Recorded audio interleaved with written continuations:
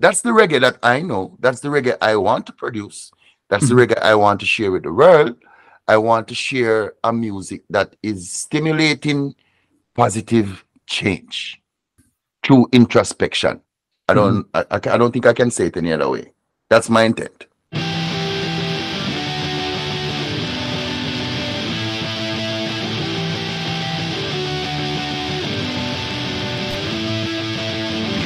Hello and welcome to Where the Living Room Used to Be, a podcast about Rhode Island's music scene.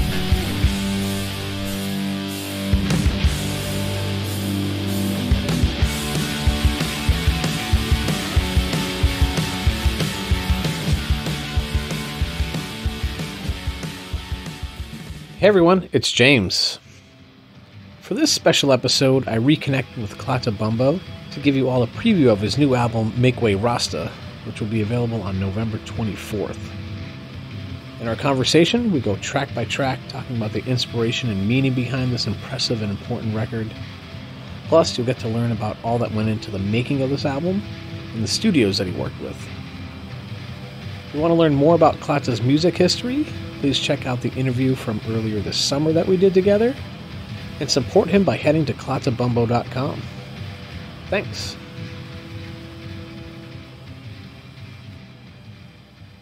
As I got deeper in the process of producing this record, I'm realizing that I wasn't just making it for Rastafari people or quote unquote black people, so to speak, but I was making this record for anyone who ever feel like they've been oppressed, or anyone who ever felt like they were a victim, they were victimized, or anyone in the diaspora, not necessarily people of the Caribbean basin or people of Africa, but anyone who has left their place, their home to come to this side of the world for quote unquote better life.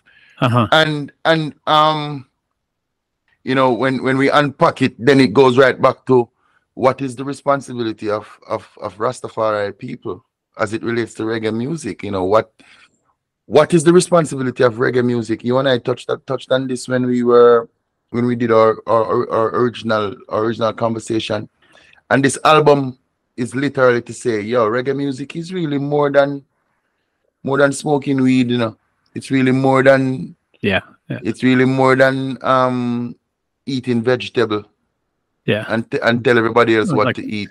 Partying on the beach or whatever. Partying on the beach, especially as we're talking about, this is a Rhode Island podcast, and this focuses on Rhode Island artists and Rhode Island movements. As it relates to these parts, reggae music is more than bikinis. It's really more than that. It's the music that is supposed to be carrying the message to keep the lights on. Yeah. And as you're kind of just mentioning, so the first track on this album is the title track, Make Way Rasta. And it covers a lot about generational change, freedom. Can you talk? And there's a lot of like recurring messages, you know, through this. It seemed like, you know, that I'm assuming that was intentional, just for like having this be a learned experience, that this isn't like this song is covering this one topic one time, but it was like, you know, a lot of these things what you'd hear throughout the album. But can you just talk a little bit about that, like generational change piece, and you know what you mean by that and why it's necessary? Generational freedoms. The term generational freedoms, generational change, generational wealth, generational focus. It's, you know, no one really talks about generational poverty. No one talks about the cycle of racism. No one talks about the cycles of oppression. And if they do, it's in academic spaces, so it doesn't really reach the reggae listener. It doesn't really reach the reggae fan. Rastafari, in essence, where I'm from, don't really, unless they are like positioned in the University of the West Indies or places of higher learning, don't really deal with the cycle of things. It's there's a lot of dogma underground. So speaking of, when I come up and say, you know, make way for generational progress, make way for generational freedoms, I'm really saying, bro, let's break the cycle of blaming, of I'm not saying don't talk about racism. That's not what I'm saying. I'm saying let's break the cycle of blaming someone for our present position, given that we've had multiple generations to make a change. You know, and Yeah. that goes for all people.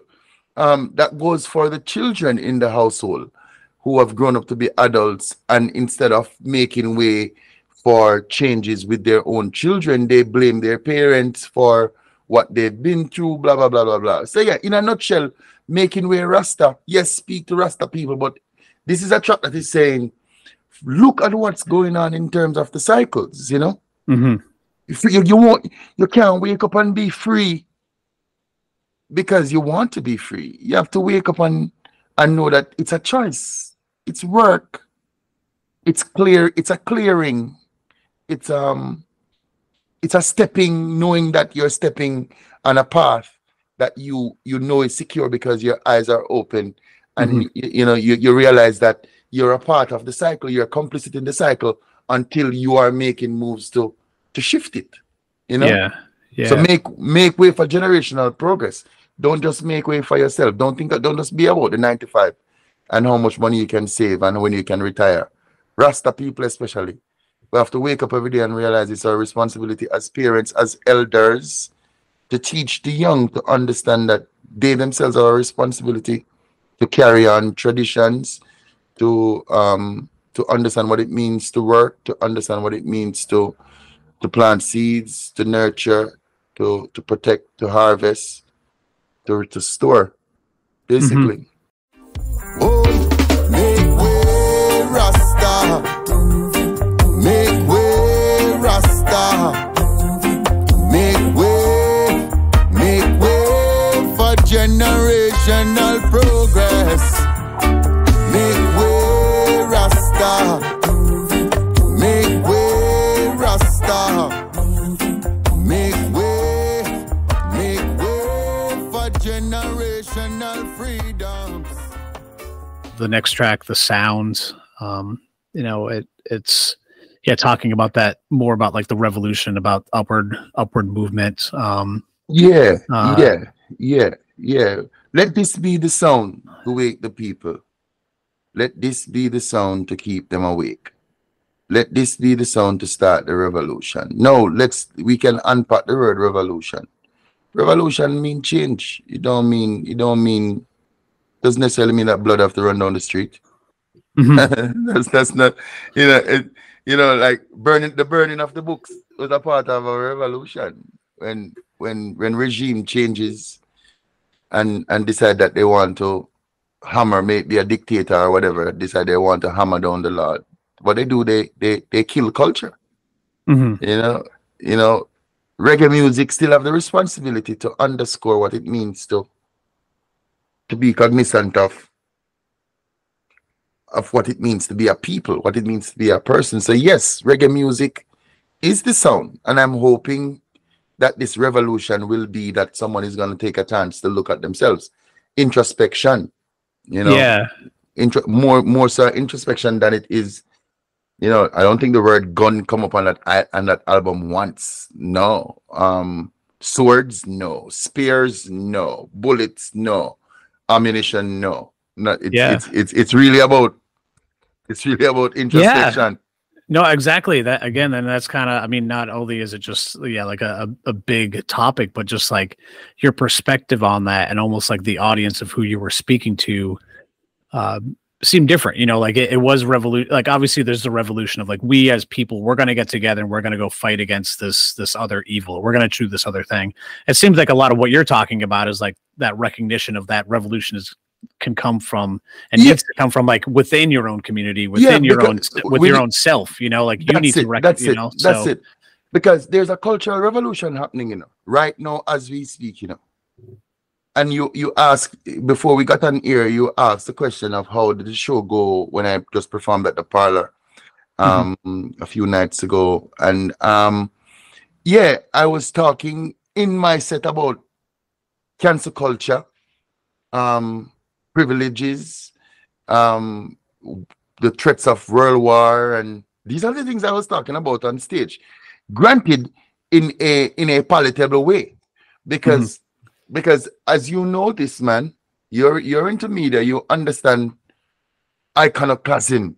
What does it mean for them to tear down statues? And especially in Great Britain right now, which is a large chunk of my market, or I would say where my audiences are, there's big change happening on the ground. Big changes happening on the ground in all the major universities, Oxford's, you name it. There are changes happening, and the changes are part and parcel of wokeness, cancer culture, Yeah. erase history so we can start on a new page. But if you take away your memory, then who are you? Yeah. The sound is saying, come on, man, the revolution starts with listening to this irie music I'm bringing you. Come down to the resting heart rate and see if you can find some level of introspection. That the change starts with you. Change starts with how you think. It's a way of thinking. It's preparing oneself to collaborate so you may have a change. Not necessarily bombs and boots on the ground. Rastafari don't advocate for war. Never. And never will. It's always, Rastafari is always saying, come on, people, we can do this together. Let's break bread over conversation and get it moving, Let this be the sound to wake the people. Let this be the sound to keep them awake. Let this be the sound that start the revolution. Let this be the sound to set the record straight. So wake the town, tell the people it's time to gather round. Yeah, following up with that, calling to the people. This one has, I guess I'd say a little bit more of like a hip hop feel to it. To kind of break a little bit from some of the, or just introducing new sounds to your, amazing reggae sound that you have there. But yeah, I mean, this one sounds like you're literally speaking to your community. Laying out what needs to be done for that change. Try to paraphrase you here, but you have like the line like all we need we already have. It's just, I mean, it's just brilliant of just that, again, like just why I love this record is just like how powerful it is that it's just, hopefully like, please, anyone that's listening to this, like take some time and like listen to this album. Like if someone takes a deep listen to this album, there's a lot of amazing things that you're covering. Or like what you said, that this is, a more universal thing, that this is just anyone that has like a struggle, that this can just be what that is. Because that is something, of just being able to overcome that. So yeah, I'd love to hear you kind of talk a little bit more about that, or just, just again, that line, all we need, we already have. Yeah. Just So, brilliant. so, coming up to that line, my people, let's stop looking to the source of our problems to find change. If not, our children shall never, ever be free. All we need, we already have. It's strategies, how they keep us mad. Yeah, again, my predispositions, where I came from, has postured me to look on everything with a microscope and go through every situation with a fine-tooth comb. Whereas, and here we go now, coming up with cultural and psychosocial terminologies. So, for example, white privilege. White privilege doesn't affect me per se, because I have an understanding of what it means, what imperialism is, what class disadvantages are, and in some sense, this project is political. I don't say it's a political project per se, but it deals with the different strata of society, and that's why I can say to my people, wake up now, man. If you have land and your land is fertile and you have a water source and you have your community, then we should literally be planting seeds in communion. That's one perspective. All we need, we already have. Many people are running around trying to find community, even in their privileged state, in Rhode Island, in the first world. And the beg is always, I need community. I need to find community. So I'm gonna go do yoga. And then that person changed their yoga studio 4 or 5 times in a month because the community doesn't fit right. Come on, if a person would actually slow down to be, they will realize that, you know, it's not jumping from one yoga studio to the next. Yeah. It's really to look at what you have. When was the last time you pick up the phone and call your mom? Yeah. You know, maybe that's what you need to do. Call your mom. Call your mom and say, hey mom, what's up? You know, hey dad, you know, call your brother. Hey, you want to go see a movie, bro? You know, that's it. That's the introspection. Family, community. That's what this record so far down the list. That's all this record is saying. Yeah. And it will underscore it all the way through. Yeah. It's that recurring theme of all we need, we already have. Yeah. You know? So for those that haven't checked out the previous interview, you are from Jamaica. Yes, sir.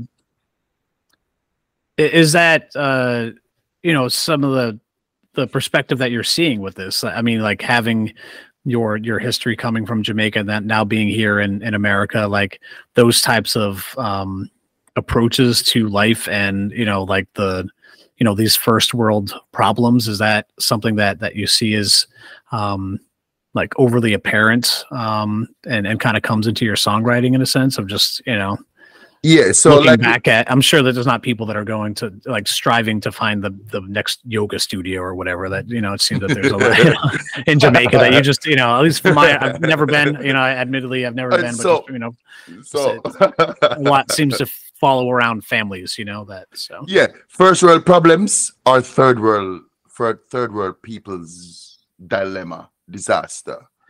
Yeah. Yeah. I look at it to say, when I came to the United States of America, I got my parables turned on, literally.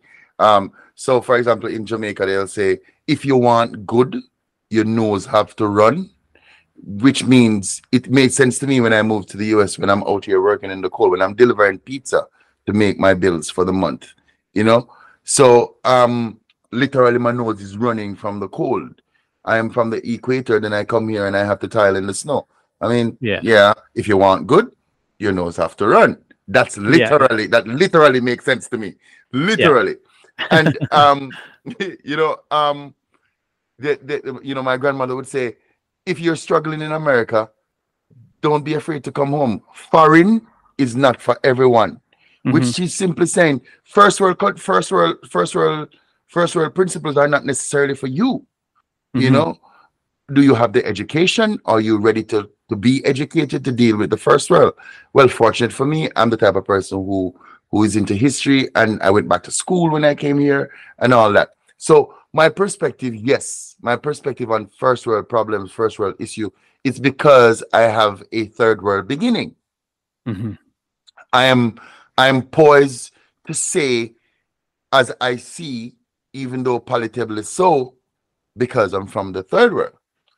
I swear that I do understand that a reggae band from Rhode Island would not approach the reggae music the way I have, because they are more of they would more likely be coming from what was popular on the radio, or what record labels are pushing, or they really and truly want to play something that is not going to agitate anyone.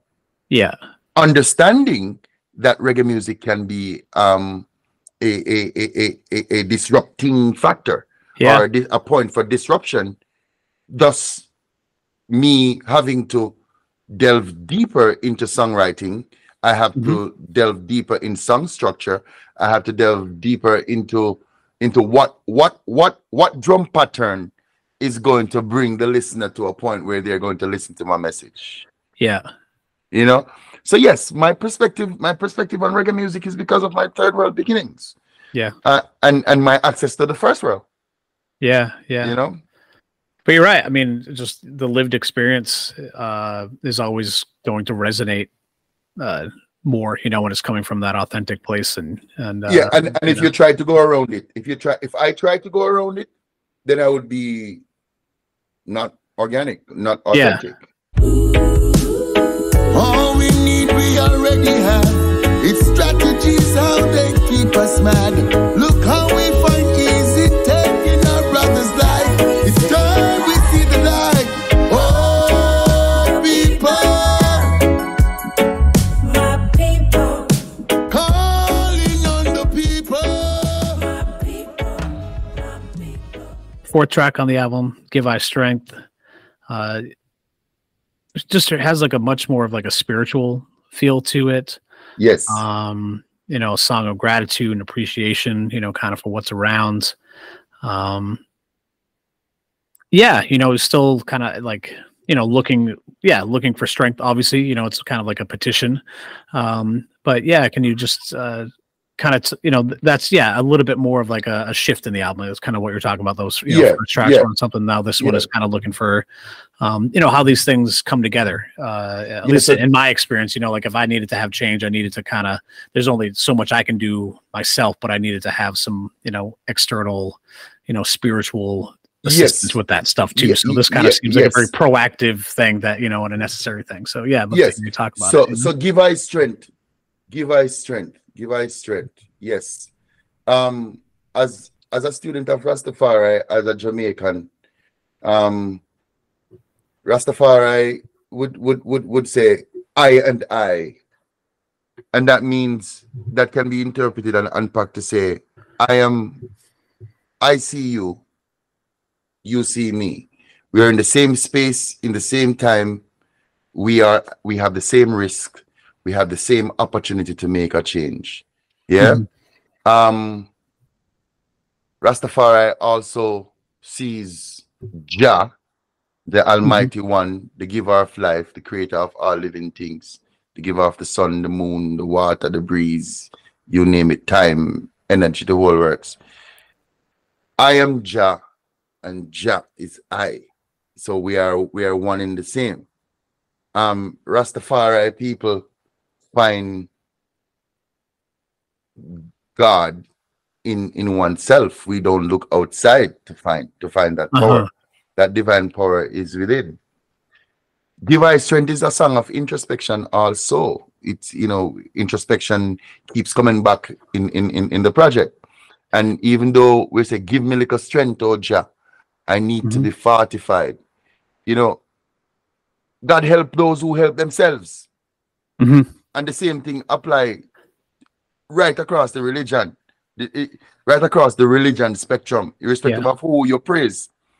The great Almighty, the creator of all things, is going to help those who help themselves. So even though we wake up and we say, give me little strength, oh Jah, I need to be firm and strong. Praying have power. And as an more intelligent person now, as I am talking to you right now, I can safely debate that the prayer is the actual power. The fact that you are going to wake up and have the affirmations, or to affirm to oneself to say, Jah, I need help. I need help.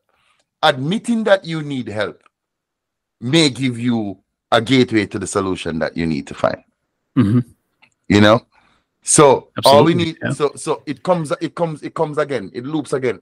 All we need, we already have. Sound, and then the intro in Give I Strength is saying, sounds of nature reminds me I am alive and well. You know? So I have to be ready.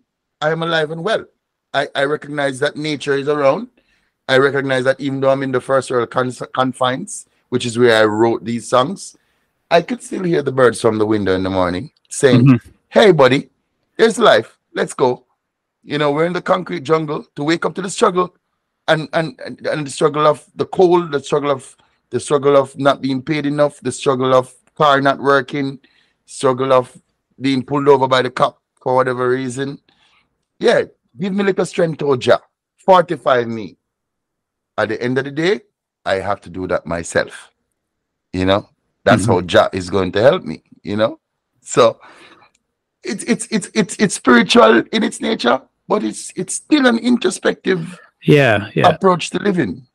Yeah. When we understand, or when we unpack our faith, or when we unpack, you know, the teachings in our respective religion, we still have to do good in order for good to follow us. Yeah. So yeah, man, it's a begging for introspection. It's a begging for the will to wake up tomorrow.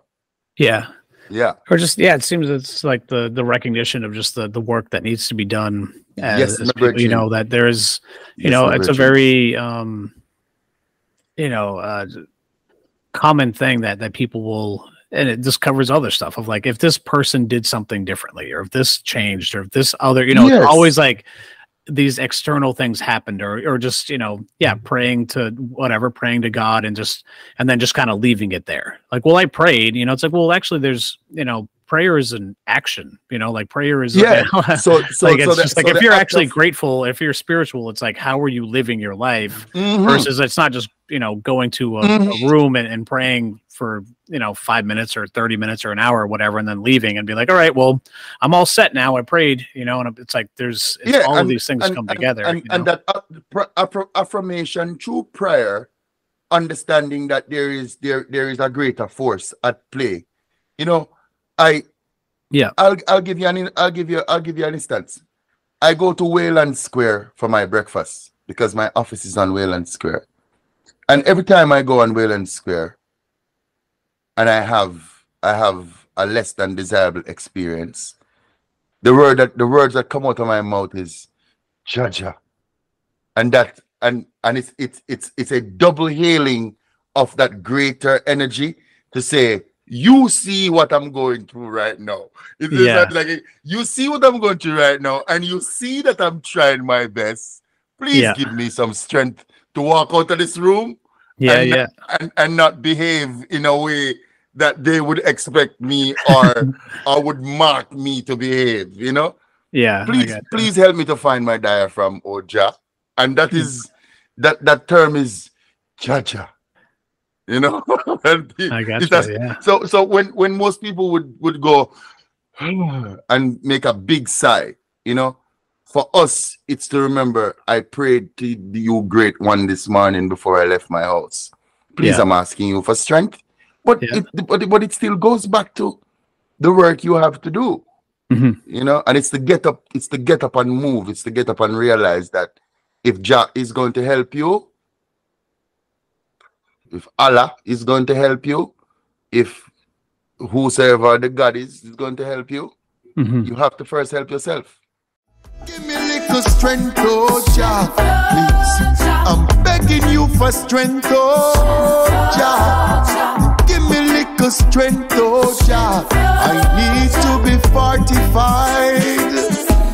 Yes. Give me a little strength, oh Jah, please. I'm begging you for strength, oh Jah. Give me a little strength, oh Jah. I need to be firm and strong. You know, that kind of leads into the next track, Be Strong. You know, like the line, you know, I'm too tired to pray, like kind of makes me tear up a little bit. But it's kind of like what you're saying of, you know, like the songs, you know, and I'd love to hear you talk a little bit more about the inspiration, but it almost just talks about that, almost just being completely deflated from these things, you know, of like continuously trying to do some of this stuff, or, you know, like almost this kind of like hamster wheel of things that at least can happen. I mean, I've had that lived experience of some, you know, negative stuff. So maybe I'm completely off base with that, you know, but I just, that line always kind of hits me in a personal way, maybe just because of my own stuff. Yeah, but, man. You know, Yeah, man. You know, when I asked you, when I shot you that email and asked you if you would have a discussion with me on this Rhode Island project, you know, it's very important to me that you said yes, because, you know, apart from the lack of community in the reggae sphere in Rhode Island, New England at large, apart from that lack of community, you know, I know that the music that was created under rock called Jamaica and have taken on the influences of the American sound, the blues, jazz. You look at all these other music and see what they have done for the demographic in which they were created for, or by the people who were creating this kind of music. It all comes from oppression. Mm-hmm. You know, yes, we love Bach and we love Beethoven and we love all the greats, but they too had a level of oppression. Mm-hmm. Musicians are culture builders. They're culture shapers. Artists are culture builders and culture shapers. Maybe visual performing, recording, you name it. But, you know, be strong is really true. It's really true, bro. I am too tired to pray sometime. And the tiredness is not for a want of complaining or for a want of saying our life is too hard. Most times it's really some things that you experience out there, bro. Like, it suck out your energy, man. Mm-hmm. Suck out your energy, man. Collaboration. I'm big on collaboration. I beg for collaboration. And the changes, you know, the transactional existence, you know, where it's not even so much about money, but it's really about, it's more about a man don't realize where or understand where you're coming from. When you say, yo, it's not really about the money, you know, bro. Can you help me to do this? Can we do this? Can we do this together? Yes. And then a man just turn off. And then you have to carry the burden on your own because, yeah, we're coming from a different predisposition and we know what it means to work. And yes, immigrants, this song was made for immigrants. Mm-hmm. This song was made for the man from Jamaica who come here and under the understanding that things would be better. But the only better there is around here is opportunities and access. Mm-hmm. You work your finger to the bone. I don't know how many people can relate to that, but I have come and seen it. And if it wasn't for the sake of the Most High, that higher energy, that higher power, you know, then I would have fallen flat on my face. If it wasn't for the reggae music, I would have fallen flat on my face. I have fallen flat on my face and I was able to wake up and get up because I have that reggae sound in me and I have all the other greats to listen to. But yeah, man, the tiredness I speak of in this track, it's just survival. And the landlord call you up and say, yo, the government raised the taxes, you know, so I'm going to raise the rent $250. And you said $250? And him say, yeah, I can take many angles as to why he put the rent up, but that's not the point. The rent was raised.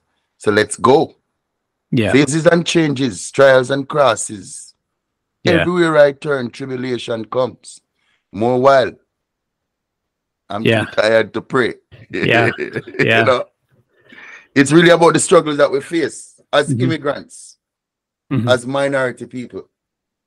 You know, yeah, man. That song was written for the people who really struggles and struggle not because for the lack of trials or for a lack of wanting to move, but the thing is stacked against us. So yeah, I want to sing about it because I know a lot of people can relate. Everywhere me turn, tribulation come. More wine. I'm too tired to pray. Yes, living life is a struggle. Hustling double. Keeping fit and strong just to keep the pace. There's no one to render a hand. Doing it all by myself. But you are good, you know that we run. Go get no time for sleep. Yeah, but what you were just, mentioning kind of leads is, good segue to the next track, which is Digital Dystopia of more of like the modern ways of control, that there are still You know, however you want to put it, you know, that those that are above us, the 1%, the whatever, you know, so yeah, can you talk about that track and you know, Digital Dystopia came to the fore when I was listening to a member of parliament in the Australian government. His name is, I think his last name is Antic, and he had this rant about how they were making smart parks and smart streets, and everybody's trying, world governments are trying to catch up with how to better control their population. And I follow a lot of British media. I follow a lot of British conservative media, and I pay close attention to what is happening in Jamaica.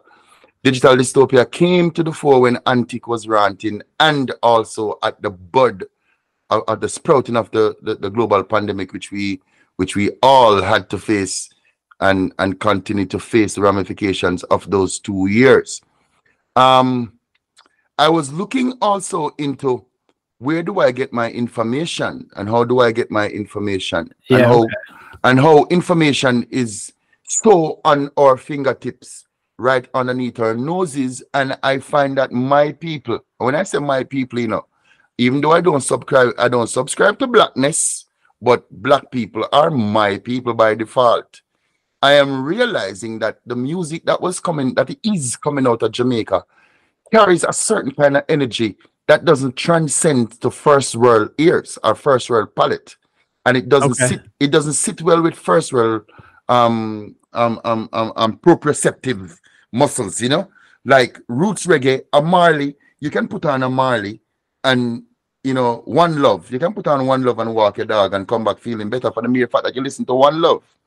You know, Jamaica is no longer doing that. Jamaica is producing what Digital Dystopia wants. What TikTok wants, what Instagram wants. Yeah. Everybody is after the views. Everybody is after how quick they can become famous, not realizing that these are the same mediums that are hampering the wealth and riches they all seek.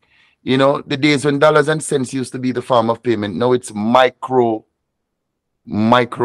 deposits. Yeah. You know, point that have the sense. Yeah. You know, so the deeper we go into the rabbit hole, the less benefit they are to everything we do. And we can look on the advent of video games. We can look on the advent of interactive smart TVs, you know. What has that done to our children? You know, even though the technology has put you and I in the same room virtually, look at what it has done to our children generally. You know, we can talk about obesity, we can talk about the abuse of drugs, we can talk about the abuse of fast food, we can talk about the abuse of marijuana. Look at what technology has done with marijuana. You know, anybody who is not seeing this as a digital dystopia, bro, I don't know what world they're living in. Maybe they're over there on the virtual side of things, not caring about what's happening in reality. But as a Rasta man, that's my responsibility to say, yo, pay attention now. Yeah. Well, I mean, to steal your line, you know, misrepresenting it, but, you know, I think you said, like, I think we'll be fine if we comply, you know, so there's probably just a lot of people that are just going with it. But you're right. I mean, there's just so much that has, you know, just shifted with that. And, oh my God. And less than a decade. You know, less than a decade. Like, how much do we sign? I mean, it is. It's like literally that. I mean, there's, you know, facial recognition of all of this stuff. God, and man. you know, like everything that is being tracked on Meta, Instagram, and Facebook. And, you know, I mean, they're probably listening on our phones because that's how you get ads sent to us. You know, like, probably, so, yeah, bro. They are. Yes. I was sitting in my space, and I was saying to the lady that I live with, I said, you know what? I think we should get some iPhones, you know, because this Android thing, I don't have eardrop on all the features of an iPhone. I'm not making this up, bro. Like within 20 minutes, I went to sit on my laptop to do some work, and there was an ad on my computer for the iPhone Pro. Yeah. I eventually got it. Not because Yeah. I eventually got it because hey, there's an iPhone Pro here. Let me look on the specs. Oh, Yeah, this will yeah. work. This will Yeah. work. So Yeah. they listen, man. Rastafari is not here to cause problems. And if we were ahead of our time in the 1970s, in the 1980s, in the early 1990s, when Peter Tosh fight against apartheid in South Africa, when Bob Marley spoke of love and unity, and we Rastafari people have just always been ahead of their time. Mm-hmm. It's not that we're trying to rake up and say let's go knock it out in gloves. That's not the point. The point is there always have to be a group of people who are ringing the bell, not whistleblowers, warners, Mm-hmm. warner observers, not whistleblowers. We're not doing this. I personally understand that there are gains to achieve with the work I do, especially that in the form of legacy. But it's not to start a fight. It's to start Mm-hmm. a conversation. Yeah. And it's to say, yo, your child is going through a certain situation right now. What's causing that? They don't go. The child hasn't gone out of the house all summer. That's not our normal. That's not your normal. There was a sandlot or a grass field in your community that you used to run up and down on. Digital dystopia, bro. Mm-hmm. Virtual dystopia has caused our children to walk away from grass. Mm-hmm. It's a concern. If Yeah. nobody else is saying it in the music, Rastafari takes on the charge. Mm-hmm. Yeah. Let's pay attention to what's going on, bro. Mm-hmm. Digital dystopia. I couldn't find a better name for it too, man. Oh, yeah. Yeah. And I mean, I guess what kind of comes to mind is this album. I mean, even just putting out an album, a lot of the tracks, 4 or 5 minutes long.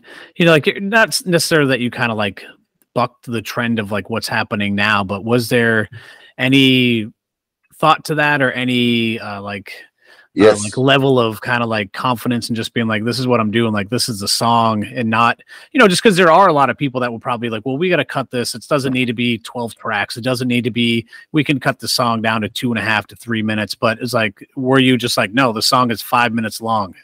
There's So I am to buck this, this what we're talking about in the digital world now, Yeah, so I am privileged. To be a therapeutic massage therapist in the state of Rhode Island. And in my practice, I play music. Music is a significant part of my treatment process. So Okay. for example, in the height of winter, I play a lot of reggae, a lot of dubs. Not heavy dubs with distortions, but simple drum patterns with at the resting heart rate. So you want to call Akebeka, rest his soul. He called it biorhythm. Like it's okay. So it's biorhythm, where it brings the heart rate to a resting place. The guitar sounds are the tones are not harsh. They're more rounded.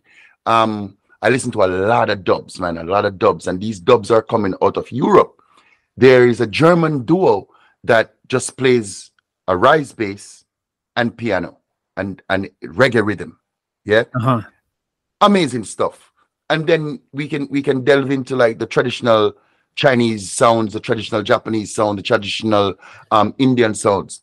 So I was listening to, when I decided to record this album, I was listening to a track, and it started out easy, it builds, it tapers, go back to easy, build, tapers, and then it leaves. And it dawned on me like that track was like 15 minutes long. Yeah. And it felt right. Yeah. It felt right. Now, what 3 minutes and 30 seconds? Who came up with that standard? Why do we have a 3 minute and 30-second songs? Because radio decided that's what the length of the song should have been in that time and space. But can you not see 20 years later where we have a generation that only speaks in snaps? Yeah. There's a whole service called Snapchat. Yeah. And if you don't see it, it's gone in a certain time. You know? The carrot and the stick, and whosoever is running after the carrot. And then Instagram stories, Facebook stories, only 26 seconds. You only get 55 seconds, pardon me, on a Facebook post or an Instagram post. It's all a game, bro. It's all a game. This is part and parcel of the digital dystopia in which we live. Mass media, universities, places of higher learnings have sold us out. Have sold us out to research us, to know what our behavior patterns are, and is corralling us. They're corralling us. So as a creator, I just said to myself, bro, if I'm cutting a song and it needs 7 minutes, so be it. Yeah. And when you go to, here's the funny thing. You go to Harry Fox. You go to Harry Fox. So let's say you want to do a track and you go to Harry Fox to buy mechanical rights. If the song is over 4 minutes and 33 seconds, you get more money. You have to pay more money to cut it, Oh, really? Okay. Yeah. So the length of the song carries more value. Yeah. The longer the song, when you go into mechanical rights and the business of music, it has more value. There's more opportunity for a chorus. There's more opportunity for open spaces. There's more opportunity for samples. Yeah. Most of the tracks that are sampled in the hip hop community have big intros, have big instrumental intros, have big instrumental breaks. Yeah. So we became a part of the norm that corporate America was trying to standardize to feed a specific mindset. Yeah. The internet blew up that, man. That blew up. The internet blew up that. That doesn't work anymore, man. The 3 minutes and 30 seconds, you're making disposable products, man, versus something that's going to, you have a young baby, man, you have a newborn, and you put on Bob Marley One Love. By the time it finishes, that child falls asleep. Check out the time on One Love, like the original cut. Check out the timing on it. It's longer than 3 minutes, bro. Way longer. Yeah. It's not 30 seconds. You cannot accomplish anything in 30 seconds. Yeah, exactly. That was a choice. That was really a choice. Cool. And I'm coming out with a dub project where the songs are going to be between 7 and 15 minutes long.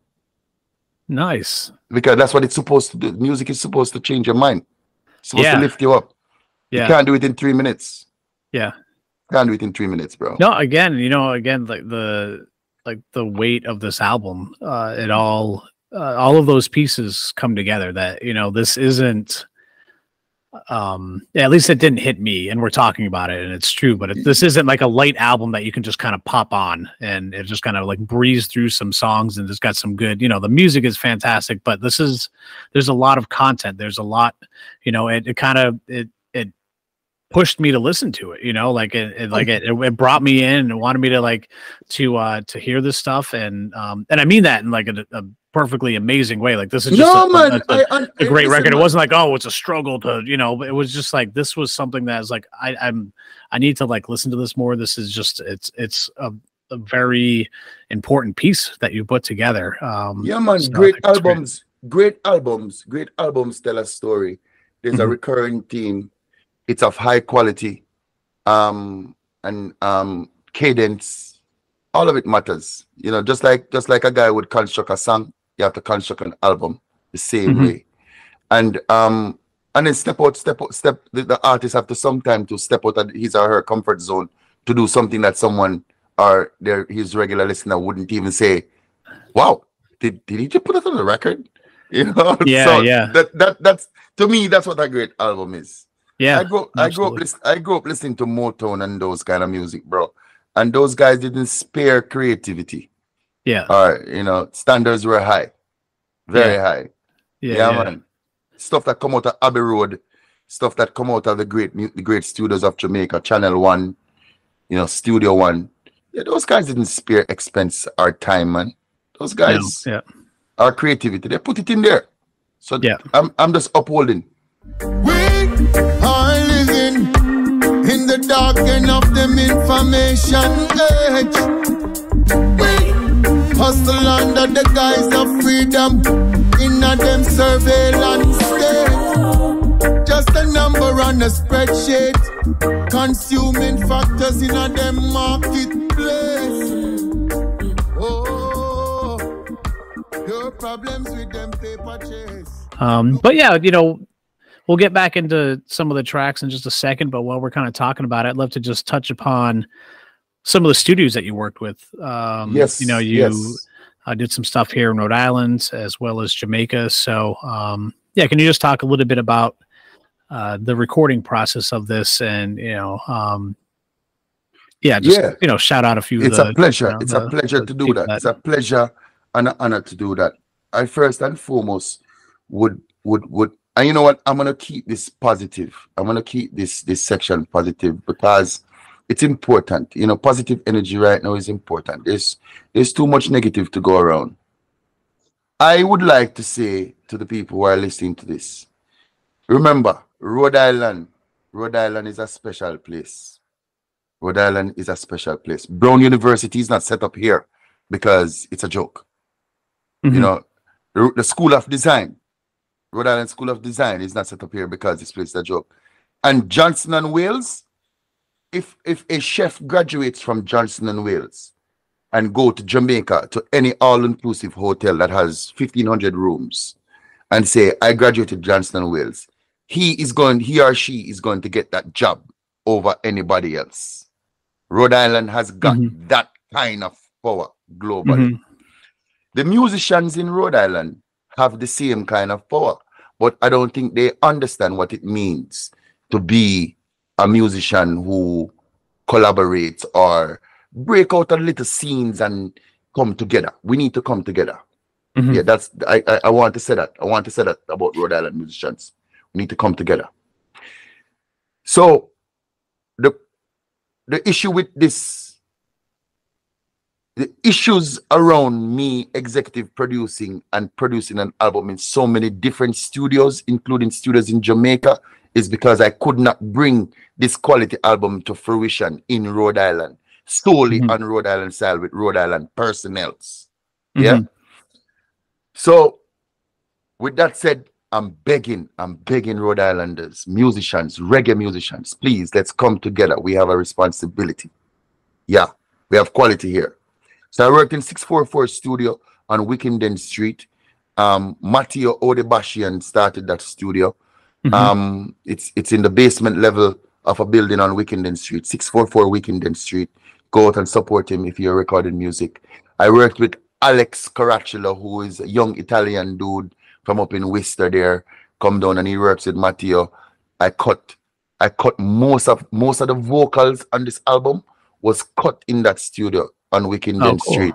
And we kept those vocals because the energy in the space was right. Yeah. I want to big up Gin Job. Gin Job has his studio in Pawtucket. He calls it Music Matters. It's on Central Ave, sorry. And he's very instrumental in getting the drums ready, playing some bass, guiding the production on a few of the tracks. Ray Gennari did the bulk of the work on this project. Yeah. Make Way, like, so, yeah, his name is a lot on the credit sheet. And you know, he and deservingly so, because honestly, Ray Gennari was the only producer, musician in Rhode Island who I reached out to, who was open to doing the diligence. Okay, yeah. You know, and by diligence I mean selecting the right musician. selecting musicians who are not considered quote unquote reggae musicians. Select musicians from out of town, from out of state, to come in and play the parts. For example, the strings, we wrote the strings in Jamaica, but Gennari arranged them and got a local musician to cut them.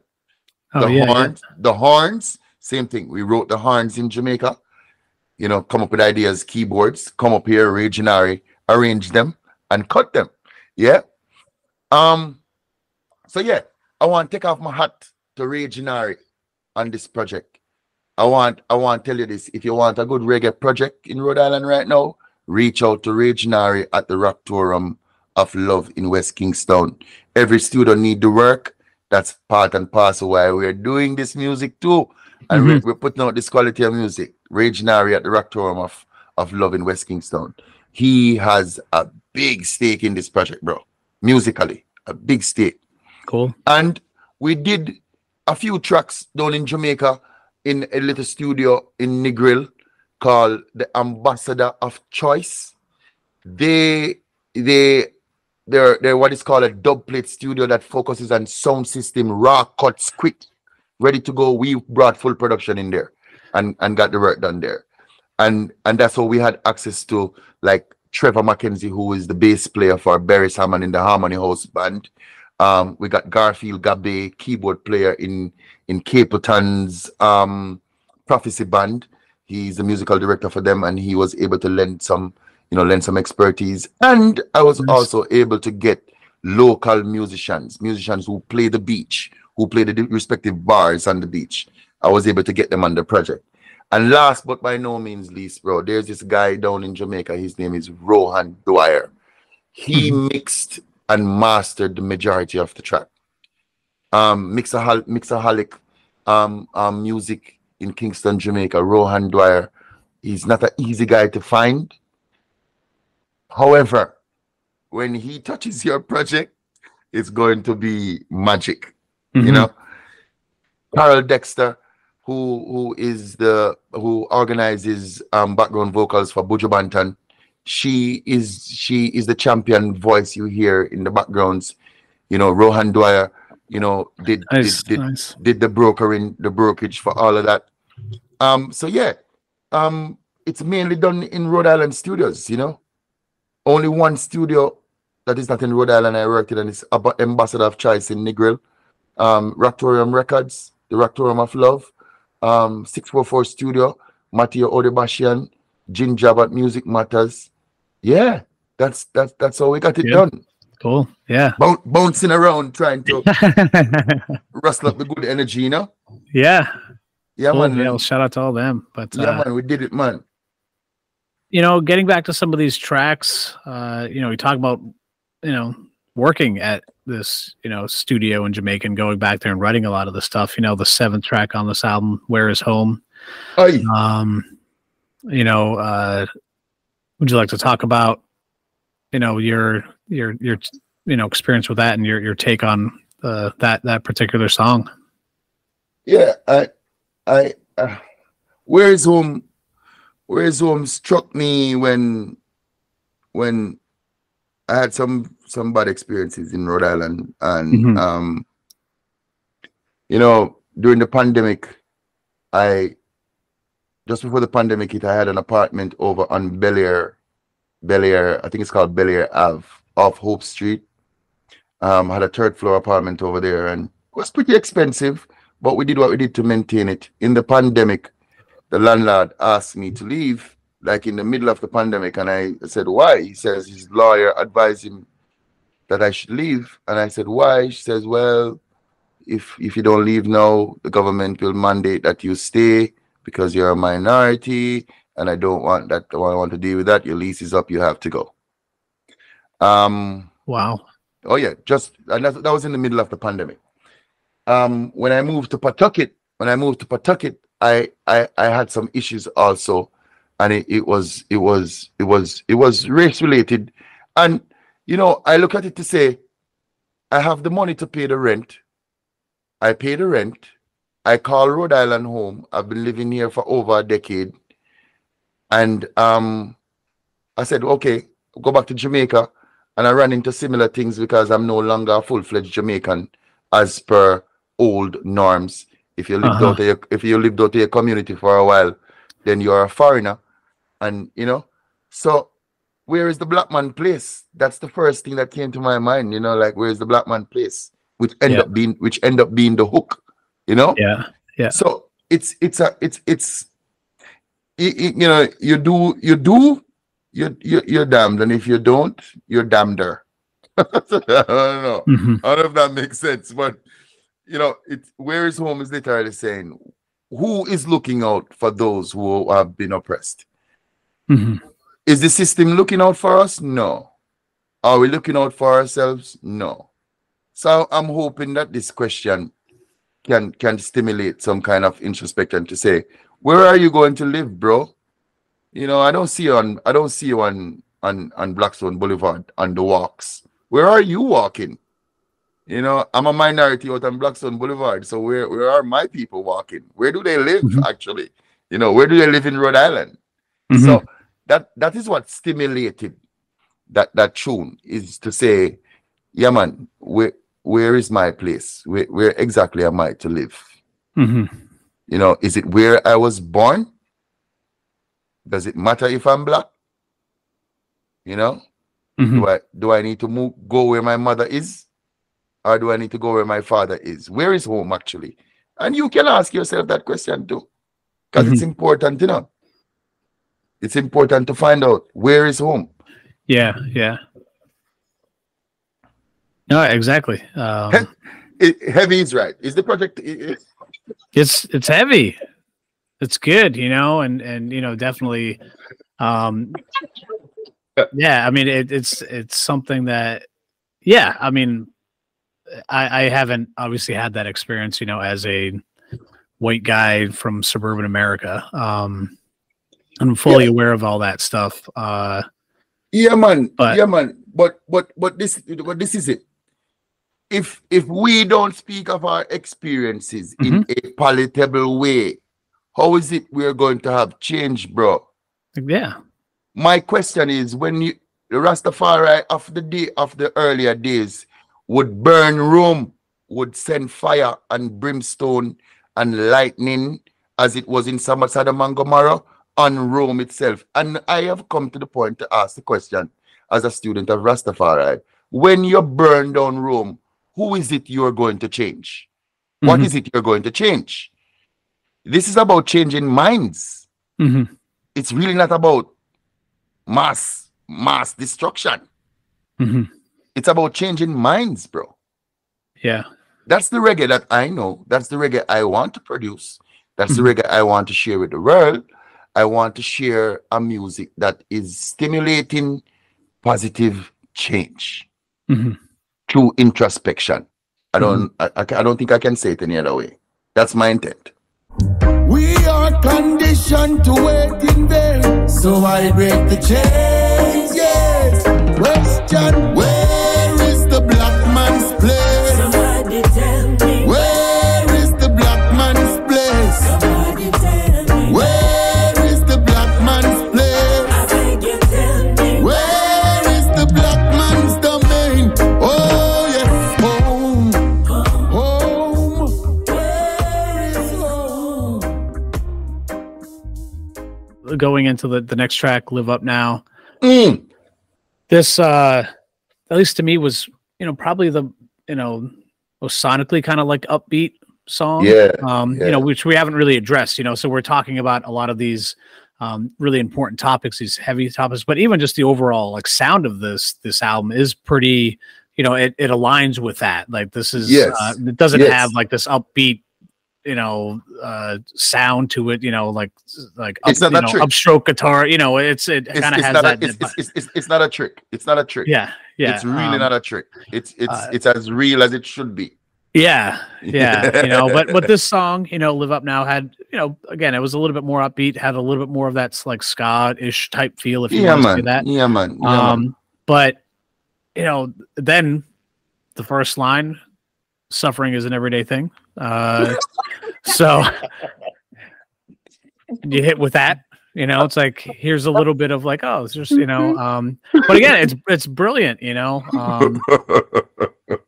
Yeah, but the next line, the next line is choose to walk within the light. Exactly. That was going to get to that. Yeah, you know. So there's that. It's just that reality of, again, that this is where we are, like where our feet can be, but like, what are those choices? You know, can we? Yeah, man. You know, always feel like the world is against us and fighting everything, which it you know can be. I mean, we were just talking about it in Digital Dystopia. Like the world is kind of out. You know, it's focused on, we've got targets on us, you know, like we're taking your, you know, like you're a commodity as a human in the world we live in right now. But, but we can either, you know, sit in that and sit in kind of the negativity or trying to kind of move towards that positivity. And obviously it's way easier to say this right now. But it's just like that realization that if there's action, that positive can change, you know? Yes, my brother. Live up now. Suffering is an everyday thing, but choose to walk within the right and to be the light that makes others shine. It's a call to order, you know, bro. It's really a call to order. But while you're dancing, live up now. Live up now is after I listen to all the songs in the sequence, because I recorded them in the sequence that's on the album too, you know. Oh, you did? Okay. Yes, the man. Wow. So while I wanted this project to be as real as I possibly could. So I looked at the respective elements, a chain of events, and make sure that, you know, when I got to Live Up Now, yeah, man, the bass line too. The bass line, if you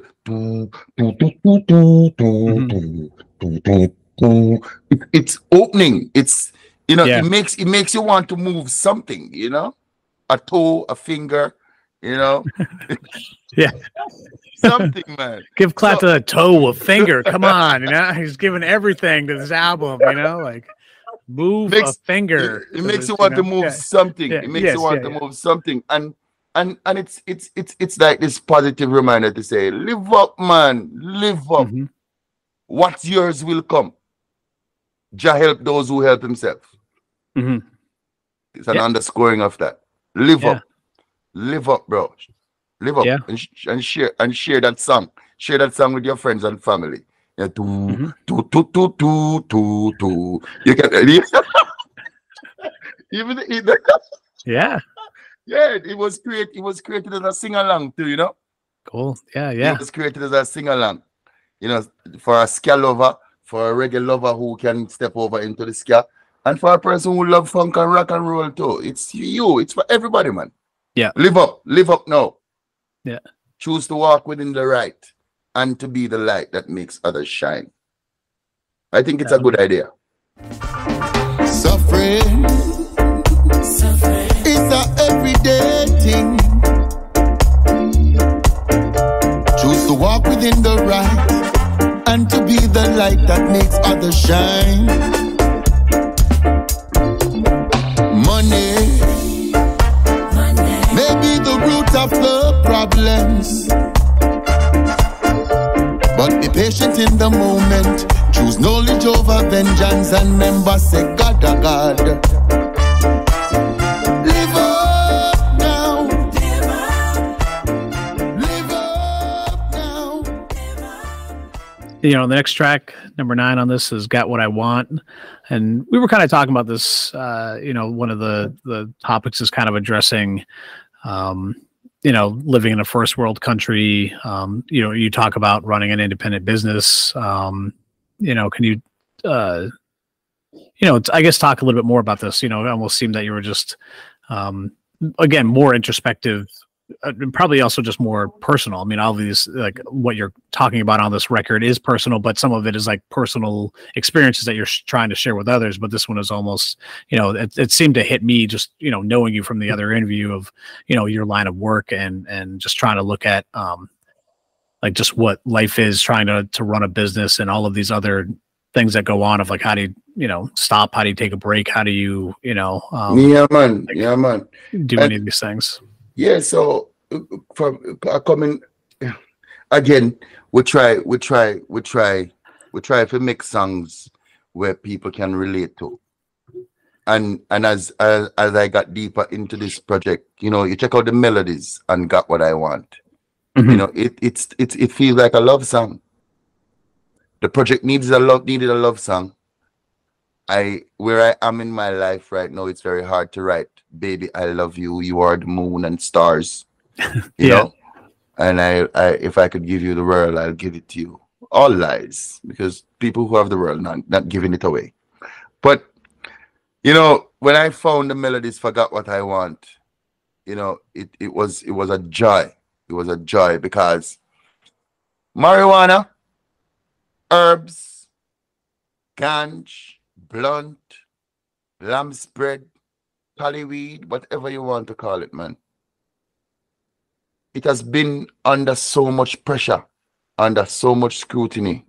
So many have been persecuted for so many years, especially people of color have been pressured.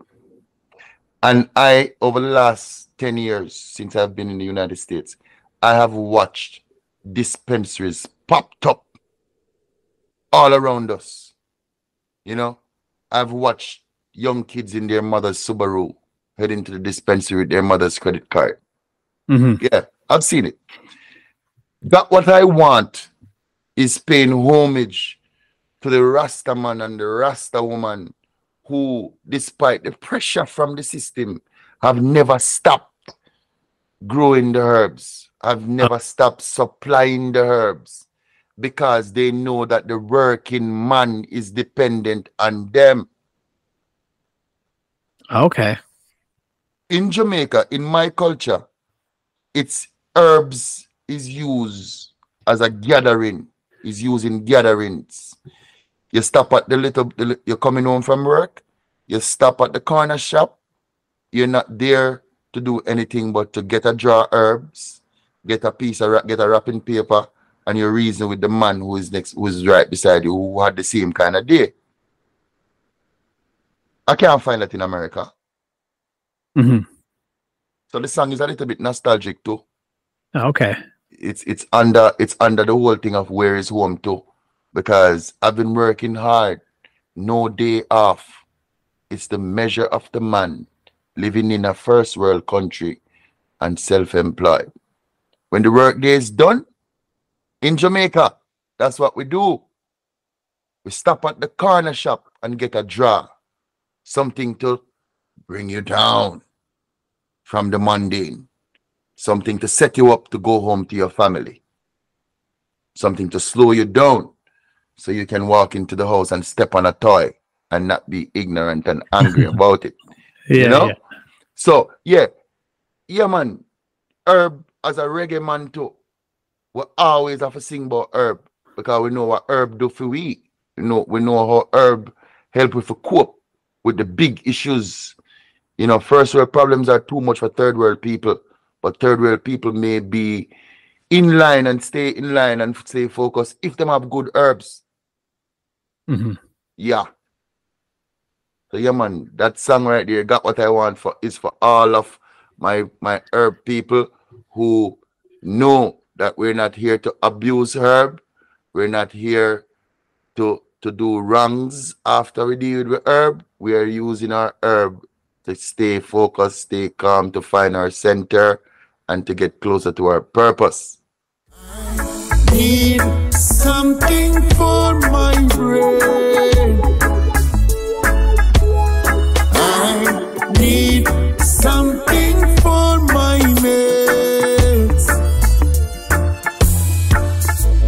I know what I want, know what I need. A little sativa, or maybe some good cut indica weed. Yes. You know, following up with that one, Good Vibration. Yeah, man. There was a lot more with, you know, again, one of those recurring themes was guiding children, you know, like just kind of that recognition of like what we do now, you know, as adults is like literally teaching our kids how to act, or, you know, just that balance of living in the now, but being aware of the future, all of that kind of stuff. And it seems that this song was another one of those moments that you touched upon that, and coming together. This isn't like a solitary thing. I mean, obviously we can make our own changes, but it's more of like that. The real change comes from when I'm doing this stuff, but we're all doing this together. When we're all on that same plane, and we're kind of coming together that way, and we're walking together arm in arm. Can you talk about that? So again, I will go back to the issues I was having to put this album together. And it's the quality of project that we're talking about right now. You have attested to that it's solid, really and truly, to find that good vibration. And the song is saying it, let's break bread over conversation, formulate strategies for lifelong commitment, community. If you see the word buddy, when an American say, "What's up, buddy?" Oh, my buddy John. Jamaicans have always had a problem with it, because buddy doesn't come up to brethren. Okay. You dig? Sort of, because I call a lot of people buddy.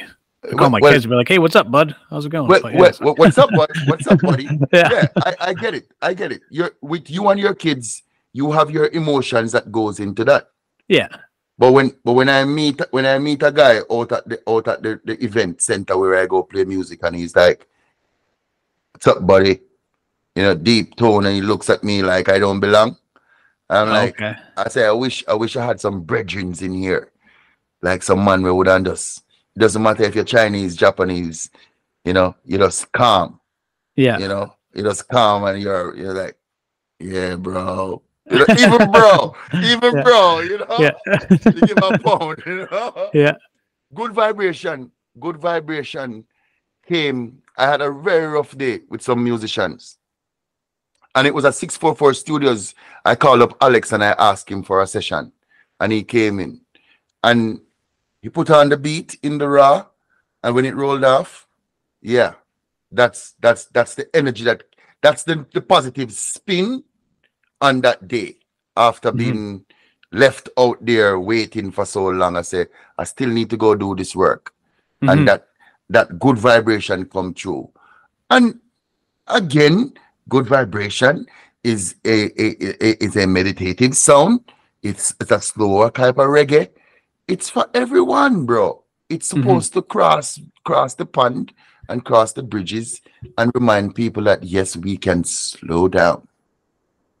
We can be brethren. We can be brethren.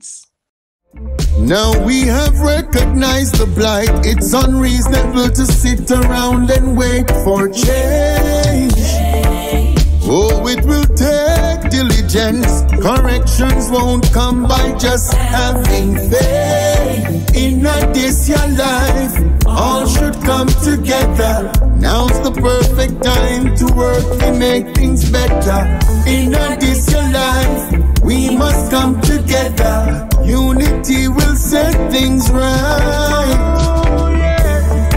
Make we find a good vibration.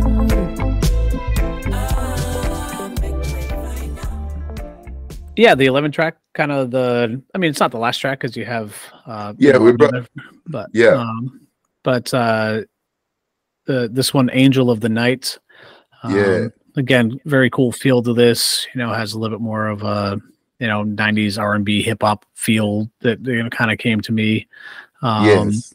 But yeah, this one, they're all interesting, but this one was kind of interesting to me too, just because I was just trying to pick up on like who you're kind of talking, like who was in this conversation that you're having, like who are you talking about, like who, like it was a very intriguing story that you're kind of telling with this one. So I guess I'm just kind of asking it to kind of fill me in a little bit,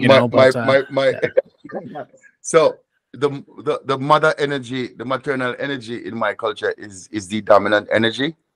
Okay. Yeah. So a large percentage of the Jamaican population is raised in a single parent home. It's always the mother.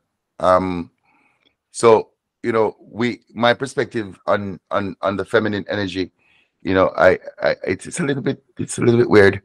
But it comes through in the form of like a previous track I released, She's a Rebel, which talks about a young woman who wants to go to university, who wants to be educated, and old church tradition says no, you need to have babies, because we're running a farm here. Mm-hmm. What do you mean you want to go to university? You're crazy. And this girl just packed up and left and went to New York, from Jamaica to New York, because she wants to to have higher education. Angel of the Night, when that idea came, again, I know the project needed a love song. I couldn't get to a love song because, I think I like see hurt more than I see happiness, because I'm a giver too, so I tend to lean more to where there's hurt. Angel of the Night speaks to a young woman who goes out to listen to the reggae music. She just wants to go out and have a good time. She's not looking for anybody to be with. She wants to have a good time. She has found her center somewhat, and she's glowing. Mm-hmm. And a guy just feel like because she's glowing, he can go touch her, or he can go promise her stuff. Mm-hmm. She's out to have a good time because men have treated her badly before. She's not looking for anybody. Mm-hmm. She's a woman. She's in her element. If you ever get her heart, don't you ever cause her pain, because she can be dangerous, Mm-hmm. Her heart has been broken too many times before. The story is talking about a woman who has had it with the craziness and the madness, and she just wants to be. Yeah. It's my version of a love song. Yeah. I don't know. No, it's good. Again, it's hitting on all these she wants to be. things, She wants to be. It doesn't matter what's going on this planet right now. This woman is looking smashing, but she just wants the reggae man to play her a song, bro. She just wants to dance. Mm-hmm. Leave her alone. Let her dance. Mm-hmm. Don't offer her a drink. She's fine. Yes, yeah. When the night is done, she wants to go home and take care of her children. Yeah. Yeah. Not because she's out here looking fine. Doesn't mean she wants you to talk to her. Yeah. She have responsibility up at the house, Yeah, yeah. That's my love song, bro. Yeah. It's a weird love song, is it? But yeah. If you ever get her heart, don't you ever cause her pain. No, no, no, no. She'll become and let you in, be your best friend. But she can be dangerous. Her heart has been broken too many times before. Her heart has been shattered too many times before. And then you do have the digital dystopia dub style. Yeah, so I mean, obviously, we just kind of touched on how you just enjoy this, like writing songs in that style as well. But I guess I'm just curious as to why that particular song, or if there's any kind of thought that goes into how these things are worked out with because you've done this in the past as well, of having different versions of your songs. So what kind of goes into that as you're creating? It's a strategic choice. Okay. And I want this to be public knowledge. I want reggae people to look at this. Anybody who is dabbling in reggae music, please try this. For every song that a creator put together, he or she has the opportunity for derivatives, value added products. From a business standpoint. I've been trying to sell this to producers in Rhode Island. Doesn't seem to be making a connection. So digital dystopia, you will get an instrumental version. Mm-hmm. You will get a dub version, you have digital dystopia, and I will feature a Rhode Island artist on that track. So you would have a feature on so one digital dystopia becomes 4. Yeah, okay. If you're a budding artist that has legacy in mind, then you want to take advantage of the respective spaces that you can be played in. There are dub sessions all over Europe where all they play is dub.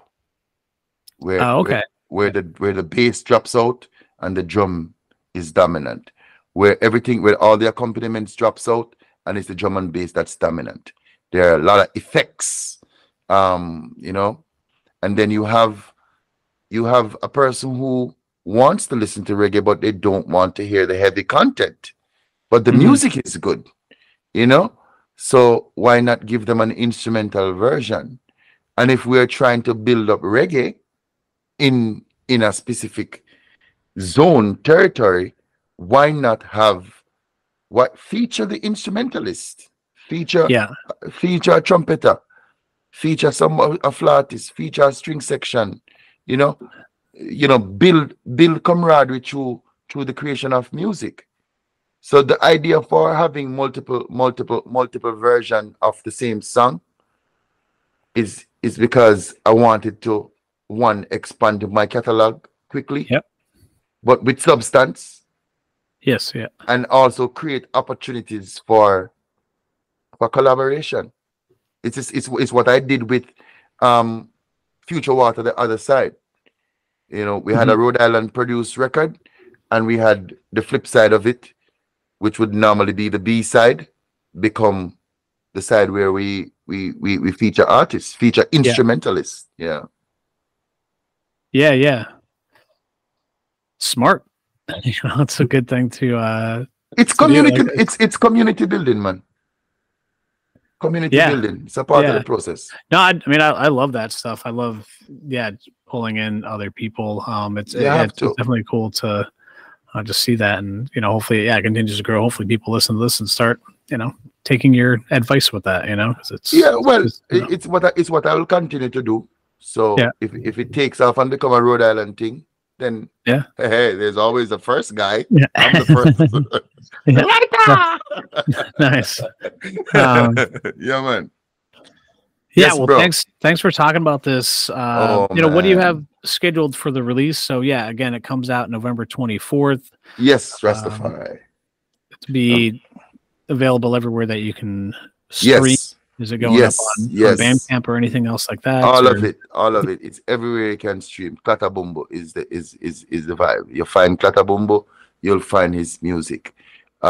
We are presently taking the time to update every social media outlet that we are handling. Bandcamp is in focus. The website is in focus. We are taking Facebook and Instagram very seriously. With anywhere the people are, we want to make sure that we are connecting the dots, because we can do it. The technology affords us the luxury of connection. So we're taking our time and do that. If you want to find Clatta Bumboo music, man, just put in Clatta Bumboo. There's only one. There's only one. There's only one Clatta Bumboo, and that's the reason. Just get the spelling right, and you'll find us. Perfect. Yeah. Check that out, and I'll link that stuff in the show notes as well to your website. I'm assuming you'll have like pre-save links and everywhere else that you can support it. Do you have any release shows connected with this, or I know that you mentioned that you're going to have physical CDs for this as well that are going to be exclusively available at shows. Which is fantastic. So we are launching merchandise to people who've been following the movement since we started releasing 2019. And so the release shows that we're planning, we're going to be putting out a schedule soon, and we're doing a lot of invitation-based events. Oh, cool. You know, where we're inviting major players, you included, to come in and participate, see the band. Awesome. You get a T-shirt, you get a copy of the music, blah blah blah blah blah blah blah. You know, we're building right now. When we travel outside of Rhode Island, we set up our tables, and we're looking to produce CDs of Make Way Rasta for that reason. When summer roll around, by the time summer rolls around, you know, when Make Way Rasta would have settled, we will have the necessary pieces in place. We'll carry the music on jump drives. At the events, we're going to have download links that are firing. We'll do CDs and merch. Vinyl, we'll see. If there's a demand for it, then we'll move to it. Yeah. But cool. But me right now, we're in a sharing mood, you know? We're in a sharing mode. If you have the music, give it away. Give it to somebody, please. Yes. Yeah. We want it to be heard. We want the music to be heard. We want the message to carry. Yeah. Yeah, man. Well, again, I've said it a lot, but I agree, you know, that this is an album that needs to be heard, that, you know, please, if you're listening to this, like, spend some time with this album. You know, I talked to a lot of musicians, and there's a lot of great music that's coming out of our state. But yours is really for the impact that this could have, and what you're like teaching and motivating from this is just, it's really an amazing thing to hear. And I hope it has, you know, some recognizable change from this stuff. So I appreciate everything that you're doing. Thank you so much for doing this interview. Virgin, love and respect you all the while, all the time, and you will not be forgotten ever. Thank you so much. It takes some guts to deal with this kind of music. Not many people want to touch it, and I'm really happy that you are the man you are. Thank you so much for having me. Of course. We are living in the dark end of them information age. We hustle under the guise of freedom in a them surveillance state. Just a number on a spreadsheet, consuming factors in a them marketplace. Oh, your problems with them paper chase. Look, the city street associate your house, so too the appliance way in your house. Them now go find me down at them barbering place. Man fully organic, have them dying to see me face. Ah, what a pity. Come on, people are caught up in a them smart city world. Oh, what a pity. And there's no getaway. Still Rasta say, peace be with you on your trad. Peace be with you on your journey. Peace be with all of we as we navigate, as we try to live life, living life in a them surveillance state. Oh, I guess we're gonna be alright. Oh, I guess we'll be alright. Wait, are we gonna be alright? I think we'll be fine if we comply. People of the light learns to take our birthright, deceiving for profits, and I harvest the energy now you and I. Oh, self-check means your phone, iPhone, taking selfies. Self-check means when master the rule from obscurity. Peace be with you on your trad. Peace be with you on the journey. Oh yeah. Peace be with all of we as we navigate, as we live life in a them surveillance